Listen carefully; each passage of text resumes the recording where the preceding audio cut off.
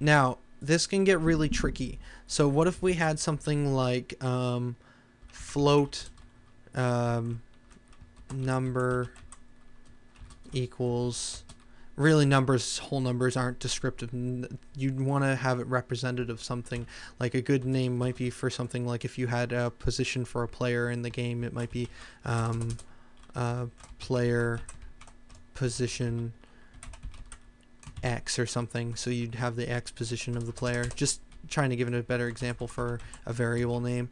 So if you have this float equal to something like 7.5 or 7.6, I guess, you could also have another, so we can put brackets around this conditional statement here, and we can have multiple conditional statements. So this is where things get a little more complicated.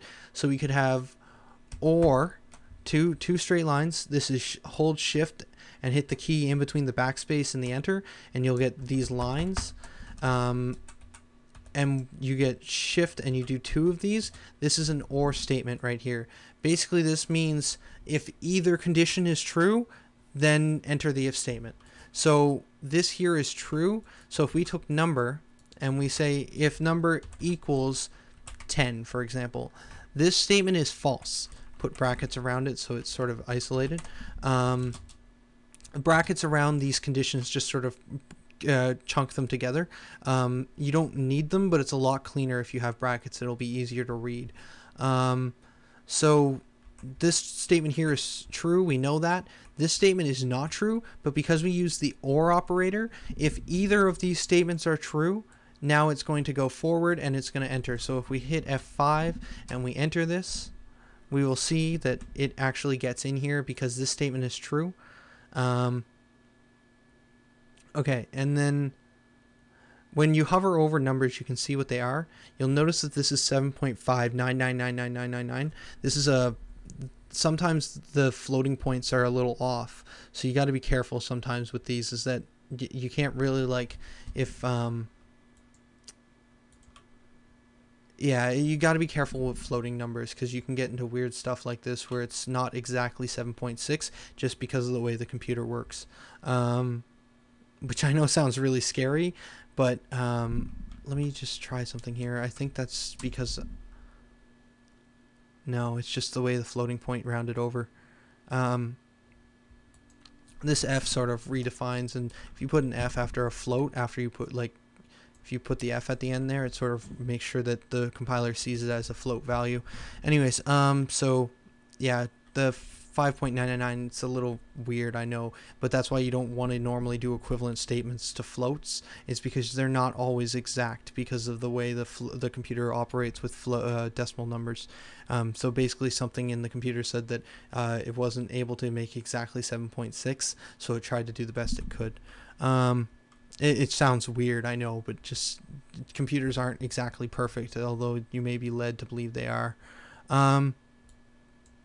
So you don't normally want to do equivalency with floating numbers. But yeah, so or statement. But if, say, this was true, so if we did that and run this with F5 again, I'm going to tell it not to show me this dialog box again so that it doesn't keep coming up.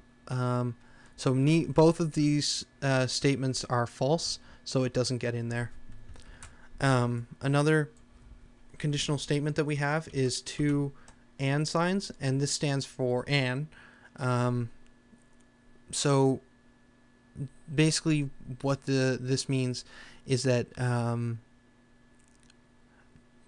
both statements have to be true. So basically, in order for you ever to get in this if statement, both of these conditions must be true. So this would allow it in, and then that would allow it in. So because both of these statements are true, because this is equal to 6 and this is not equal to 10, we get in. And this can keep going as long as you want. You can have as many statements in here as you want, but the brackets really matter sometimes. So right now with this statement, you kind of get used to reading these, but what happens here is so because we have this or here, this is probably going to end up so that it actually does go in, because it's going to say and and then there's going to be this or at the end. So if and these two or that one, so it's kind of, it runs down the line sort of conditional statements. So it'll run and say, is that and that or this. So because this is or, it'll go through. But if we were to do something where we put the brackets in here and put these two all in one conditional statement, so this whole thing is one statement, this would then read if not equal to 10, or if true. And because that is true, and this is also true actually, it will return true for this whole section. And then this will say if equal to 6 and this statement, which is now equal to true. So it's sort of like they can kind of tree downward, like they can branch downwards into like these sort of subgroups, and you can keep going further and further. Normally you don't get into something that complicated, but it can get that complicated depending on how things go. Oh, wow. Okay, so that's if statements. You know what? We're kind of running low on time. So we're going to skip the second conditional statement for now, and we're going to go right into a type of loop, which is the while loop. So this is another type of conditional statement with the while loop, but the while loop isn't for determining whether or not a code is run per se. A while loop is pretty much, it continues looping the same chunk of code over and over again until the condition in here is no longer true. So if I say true, and if I put in print bracket quotation hello end line quotation bracket semicolon, and if I hit Control F5 on, oh well, I'm already debugging, so Shift F5 to get out of debugging, Control F5 to run it. What do you got a problem with? Oh, print F, and then Control F5. This thing is printing hello for the rest of eternity, because true will always be true, so it's never going to end that statement. Probably going to want to close these.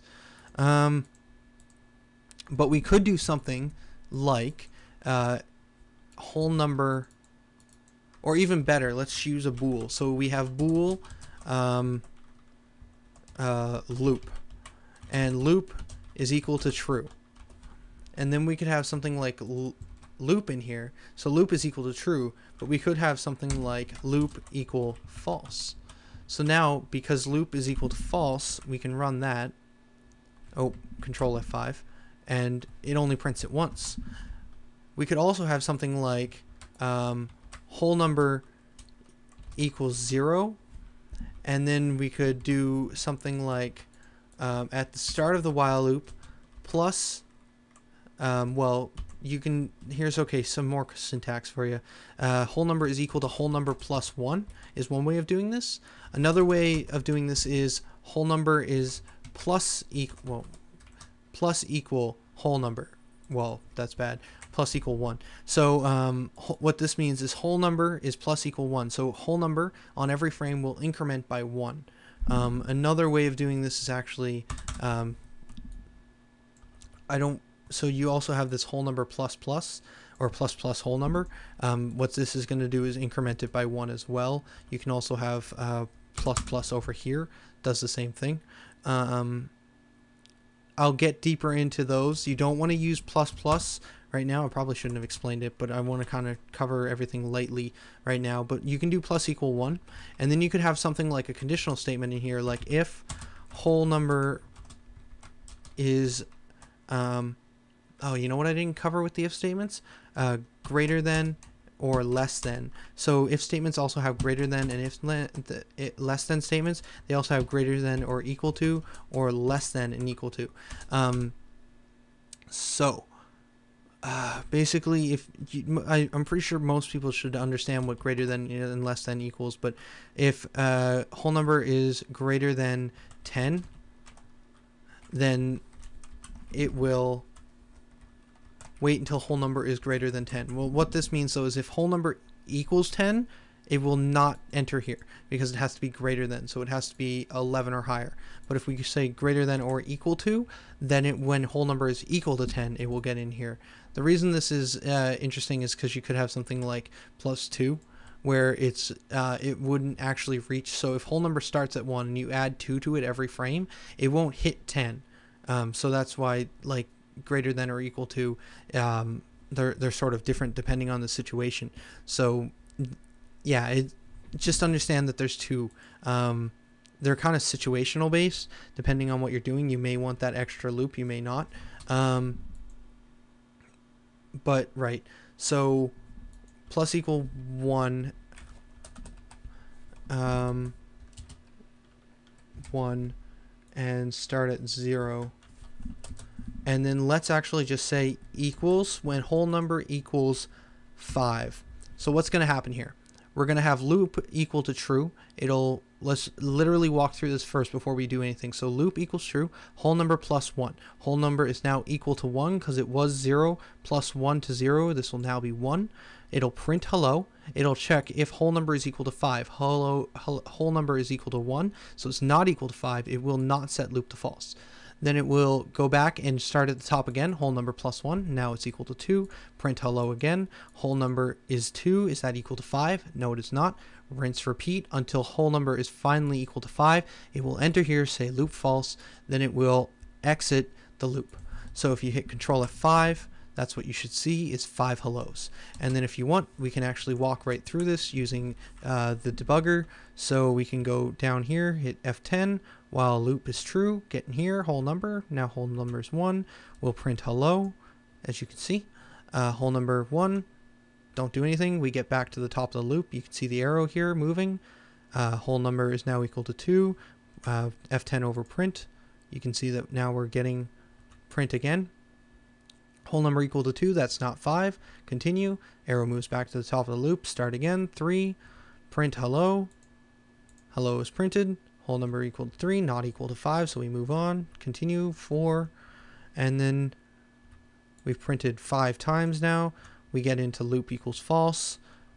Loop gets to the top, checks if loop is equal to true. It's not. It continues outside of the statement. And if we had more code here, it would continue on. My voice is starting to go, and I think we've been going for quite some time. With this here, you should be able to start doing some things. Oh, no, you can't, because I haven't covered one of the most important aspects.